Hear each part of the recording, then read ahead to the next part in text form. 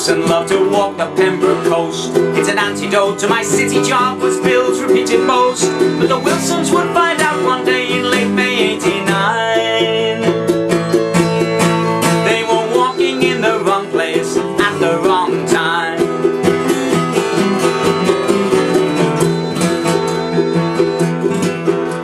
The sun streaked through the clouds, shining golden off the sea. Seagulls swooped like children's kites of childhood memory.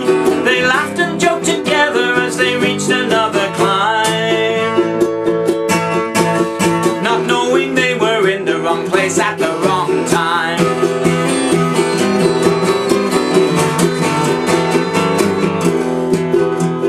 Far on the horizon, like black clouds, the Wicklow hills, sheltered men who in the past had maimed or even killed. That day their comrades sweated in a cove of Pembroke line.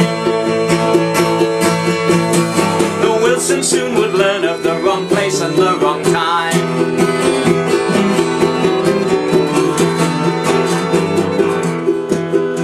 The sun beat on their faces as their path had reached a fork. The choice to head down to the beach or continue with their walk. Little haven's not far off and we've got no deadline.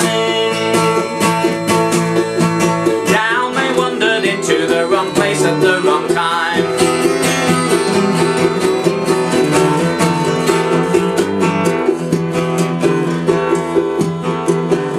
Broad daylight's not the time to bring a cache of arms ashore. I'll strangle that fucking fisherman, Pat fearfully swore. Then to his shock and horror, coming down the path he spied the Wilsons walking into the wrong place at the wrong time.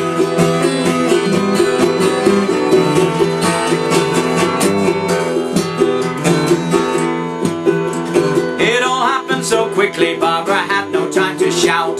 Two men held her at gunpoint while Bill received a clout. We haven't seen a thing, said Bill, let us go upon our way. But they were in the wrong place at the wrong time on that day.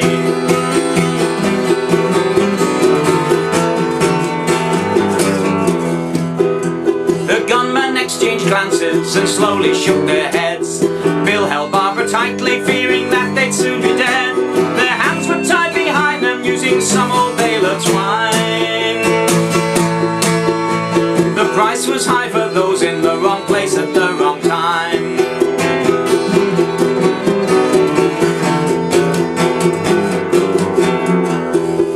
Pembroke's solitude and beauty had drawn them to that place. Now its very isolation had quickly sealed their fate. Two frightened men with shotguns stood upon the seaweed slime. The seagulls' mocking cries called out wrong place and the wrong time.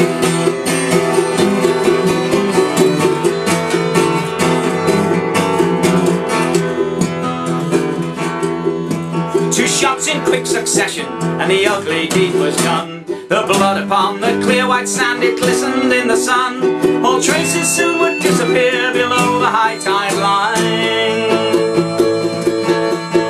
Waves obliterating the wrong place and the wrong time.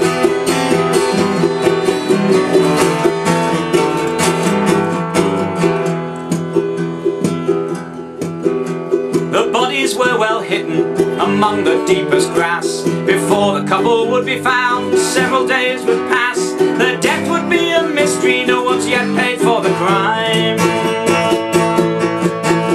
The press said they'd just been in the wrong place at the